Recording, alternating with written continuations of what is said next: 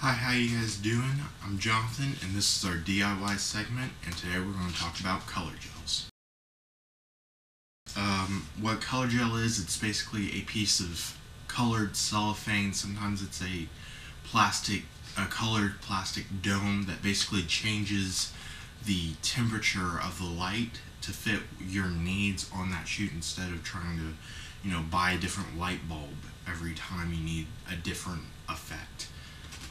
So anyway, typical light gels run about $5 for 4 sheets of 4 different colors.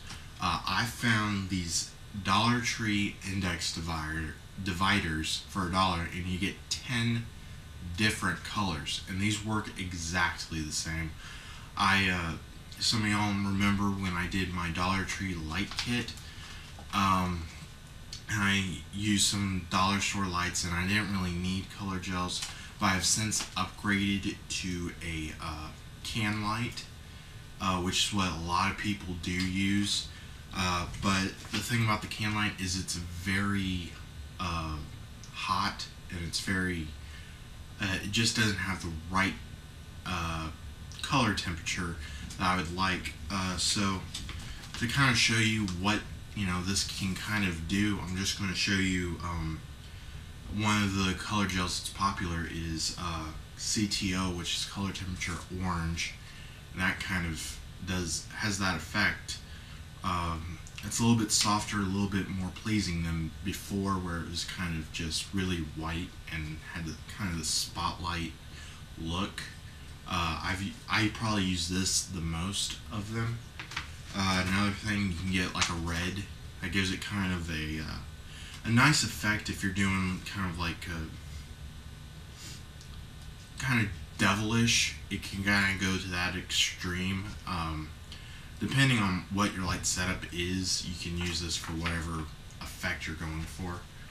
And then there's blue. That kind of really softens it up and gives you kind of a really cooler tint to your setup.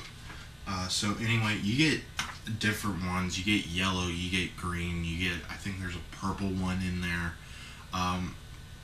So anyway, they're $1. They work exactly the same as a color gel.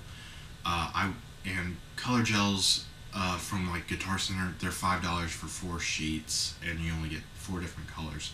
And it's going to be way more than you'll ever need if you're just doing it for your can light or can lights. So, I would recommend getting those if you're looking for a color gel for really cheap.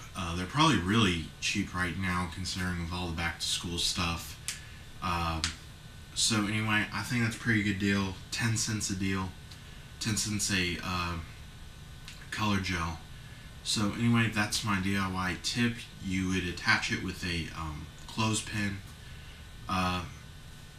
So that's my DIY tip of the month.